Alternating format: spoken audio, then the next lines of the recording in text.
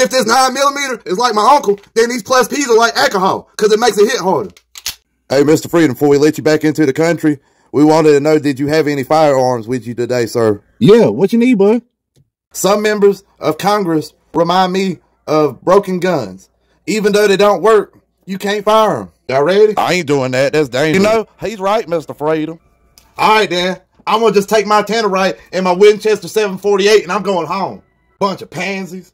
Don't make no sense. If a man stores a pistol in a safe, it's perfectly okay. It's being safe. But if a man stores a pistol in a lake, it's destroying evidence.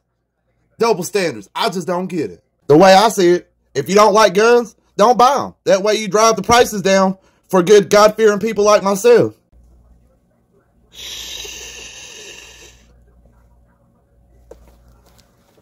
Hey, baby. Yeah, sweetie? I think I need another AR-15.